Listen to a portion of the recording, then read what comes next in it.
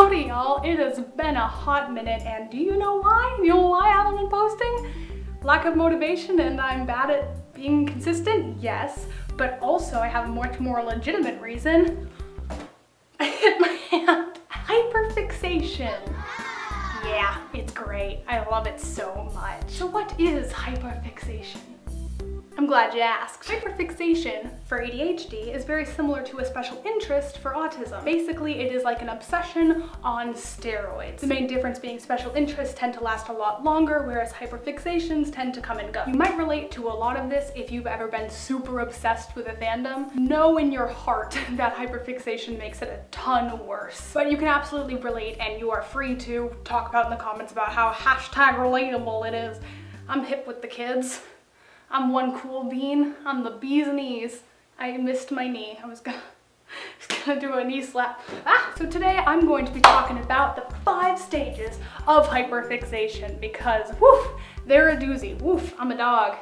Bark, bark. Without any further ado-doodly-doo, how about let's get right into the thingy-majigger. Once again, I'm the coolest ever. Stage 1 is when you find the thing. You get interested in it, you click on something, you watch something, you read about something, you hear someone talk about something, and you look into it. You find something out and you're like, hey, this is pretty cool, I kinda like this. Then you're in the rabbit hole and you start going deeper. Stage 2, I'm not cool. Stage 2, again, not cool. Stage 2 is when you start to get invested. You start talking about it a lot, posting about it a lot, and it becomes this big part of your life, and it sort of starts taking over what is important in your brain, and you might neglect other things in your life for the sake of this thing. You start talking about it way too much, to the point where it probably offends most of your friends and family, but you can't seem to help yourself even though it's super embarrassing and you know how obnoxious you're being. And then hello? Hello? Stage 3. Stage 3 is where the magic happens. You are obsessed. There's no turn back now. It's too late to turn back now. And this is also the part that is the hardest. You have become so fully immersed in this subject that it physically, yes, literally physically pains you to try to talk or focus on anything else. You have to be doing something related to the hyperfixation 24/7 or your brain starts to vibrate. Like I've gotten actual pains in my body, just like super tightness in my shoulders, and started like heart pumping really fast and weird and just tingly and muscle soreness and everything if I'm not focusing on the hyperfixation. At this point, you've probably also memorized a little bit more than necessary because you've watched the video so many times that you just accidentally memorized a lot of random things. And it's also the part where you have left all dignity behind, lost to the winds, never to be seen again. Oh.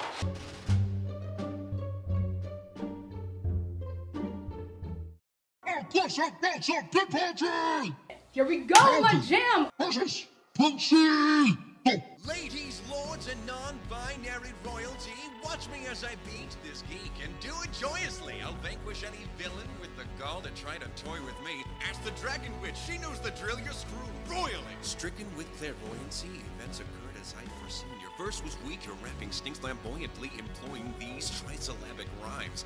I can match that easily. I'll beat you every time, so you do not want beef with me, Princey. I drown at lesser MCs when I float, there's no avoiding me. Under pressure, I rise up, holler at your buoyancy. Woo! Diadems are worn on Capita. I had this battle on lock like Attica. You're through, go home, Princey, pack it up. I claim to be the better bard, and I backed it up.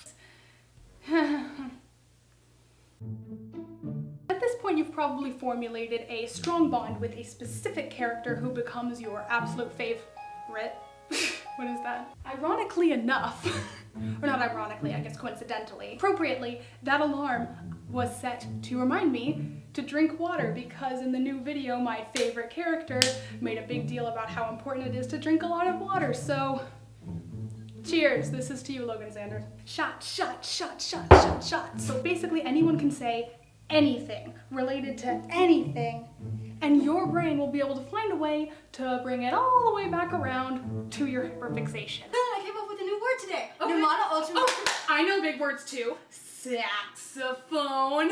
I'm just done with you. I can't do this anymore. I'm gonna make a peanut butter and jelly sandwich and then it'll be it. Are you gonna use Crofter's jam? You gonna use— Hooray, that's not obnoxious to everyone around you. Seriously though, you should see my Tumblr before and after this interest. It is almost entirely Sandersides right now. That is it's a bit of an issue. And that brings us right in to stage 4. This is the point that I am currently at. I just used a prepositionatory at to end a sentence. Grammar gods, please spare me. I'm so sorry. Thankfully, this is the stage where you're actually able to be productive. I hit myself in the face. So stage 4 is probably the best part and the peak. Well, I guess 3 and 4, somewhere between the two, is the peak of the hyperfixation, where it is at its strongest. So it's the stage in time where you might begin to go into in-depth analysis about the characters. You'll be able to write predictions and analyses and theories and all these ideas, and it'll give you so much inspiration, and it's amazing. I did make a prediction post before the new video came out with like 20-something bullet points, and only one of them turned out to be kind of iffy, and the rest of them were eerily accurate, and people were like, what the heck? That's what happens when you're hyperfixating and go into full-on analysis mode and are able to figure out a bunch of things, and you theorize about everything and put all the things together. That was one breath.